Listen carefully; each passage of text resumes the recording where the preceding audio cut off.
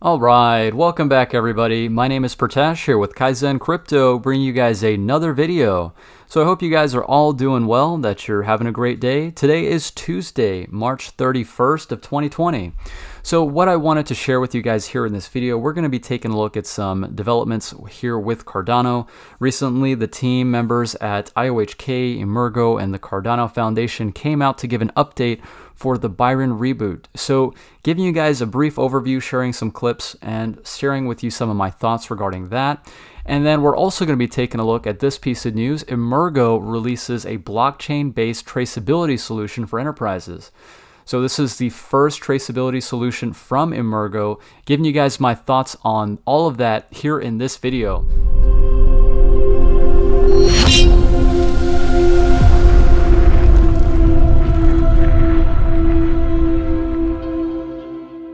So guys, if you do find some value, be sure to drop a like for me. And if you guys are new to the channel and if you enjoy content like this, be sure to hit that subscribe button. I want to keep you guys informed and up to date. Be sure to click that notification bell so you can get notified when I post a new video.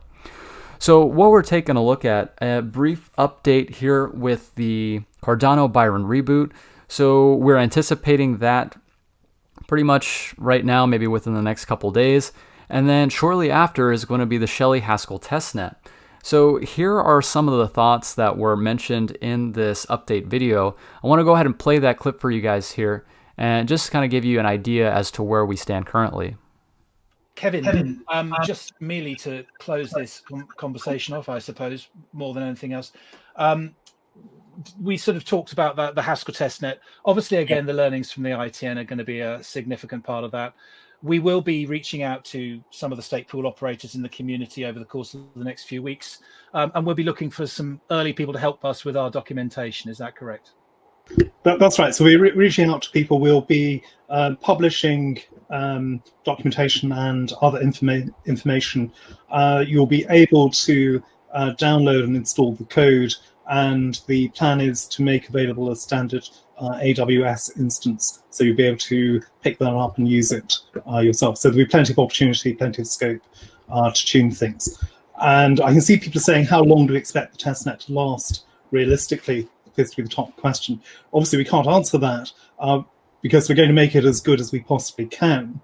But coming soon is the short answer. Okay. Well, Kevin, thank you very much for the update. We'll hopefully see you next month, and we'll have further news on the rollout of the Haskell Shelley testnet. So thank you, Kevin. Thanks, Kevin. All right, so that is pretty much what we're looking at here with the Shelley Haskell testnet. Very excited to see how the stake pool operators are going to be able to receive that, and how quickly we can get these stake pool operators to transition in preparation for Shelley. So next up, another clip from that update video talking about some of the different features with Daedalus. So the Daedalus wallet has definitely undergone quite a few updates, especially on the testnet version.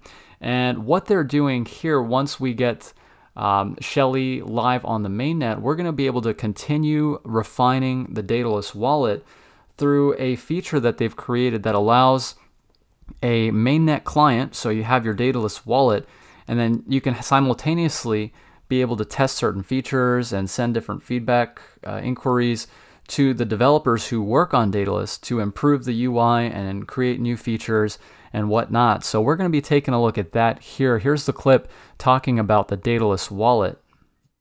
So here on the left side, I have production version of Daedalus, and here on the right side, I have Daedalus Flight.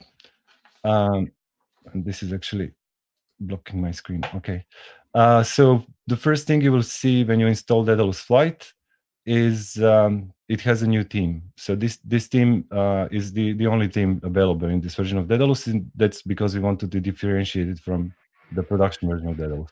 And it also has this icon here, which opens the screen, which explains what the Flight product is and how it should be used and who should be using it. So the only thing I did so far, I just installed the Flight version of Daedalus, and I obviously let it sync, and it detected all of my wallets from the production version of Daedalus, and it migrated them over or imported them here. So this will happen for all users who are actually using Daedalus and who have wallets in their Daedalus, production version of Daedalus. Okay, so next, wallet import created 2 wallets here, and one of these wallets, this one, doesn't have a spending password.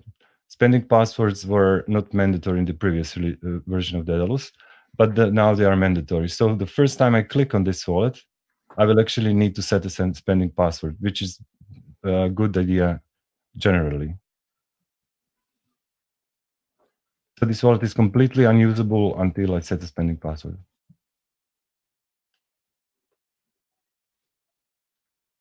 And now my wallet has all the features that we are used to having in the production version of Daedalus with some additions. For example, if I go to the same wallet and I go to transactions, it only has a couple. Here we, on the Daedalus Flight version, we have transaction filtering. So it's a neat feature which lets you filter transactions by incoming and outgoing, by the time and amount of ADA. And the very neat feature is this one, all transactions, which actually pre-populates data with minimum and maximum amounts for all of these values. So my minimum transaction in this wallet is 0.66 ADA, and my maximum transaction is 1 ADA. So I can kind of know what can I filter from. Then we have completely redesigned wallet restoration. It now has multiple steps.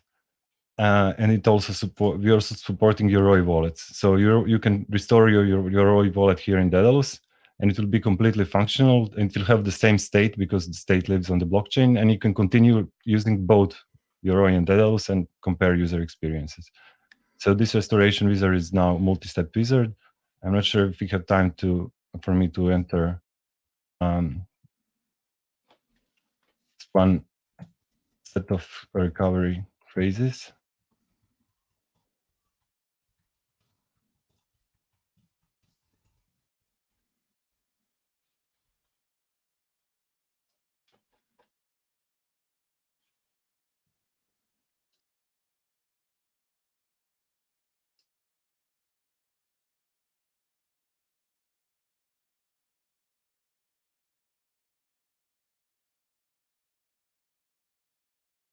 Here we go.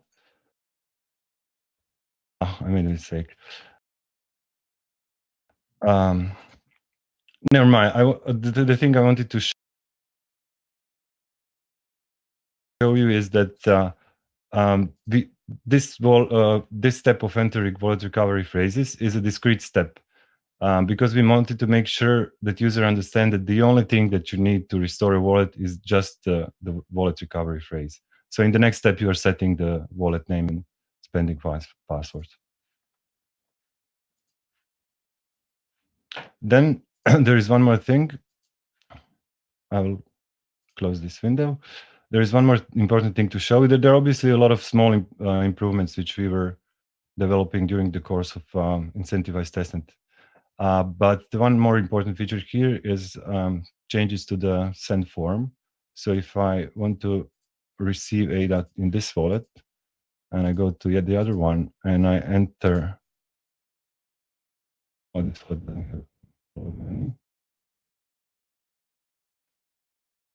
So we have added this warning to confirm transaction dialog, because we want to make sure that anyone who is using Daedalus Flight is using mainnet, and these are real mainnet ADA transactions, and they are irreversible. So in order to make a transaction, I would need to type my spending password, and I also need to confirm this by using this checkbox. So that's kind of the most important things. We have parity with what we had before, but we also have some nice additions. All right, you guys. So I do hope that you enjoyed it and you found some value from that. Just a brief clip talking about some of the different things we're looking at here with Daedalus. Link to that video down in the description below. If you guys do want to check it out, be sure to check it out. I think you will find some value from it. But these are just some of the clips that I found most notable. And last up, what I have for you guys, Emurgo releases a blockchain-based traceability solution for enterprises.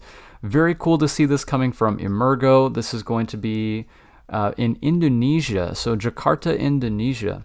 The global blockchain solutions provider and founding entity for Cardano announced the launch of Emurgo Traceability Solution, an enterprise solution leveraging blockchain technology to modernize existing supply chain traceability standards and bring added value to supply chain stakeholders and end users. So this is the first blockchain-based enterprise solution developed by Emurgo's enterprise unit. They partnered with Blue Korinci Coffee, I'm not sure if I pronounced that right, an environmentally conscious Indonesian coffee brand, to be the first commercial enterprise to integrate Emurgo traceability solution in its coffee supply chain to benefit all stakeholders, including farmers and consumers. Nice, very cool. So they're going to be bringing Cardano's blockchain to these consumers, these producers, and what this is going to do, it's going to provide tremendous use case for the Cardano blockchain. So guys, very cool to see that. You know, if you guys want to check out this article as well, I'm going to be sure to link to it down in the description below. Amazing to see the amount of work being put into this project, and very excited for the future as we continue forward. All right, you guys, thank you so much for watching. If you stuck around to the very end, I love each and every one of you guys.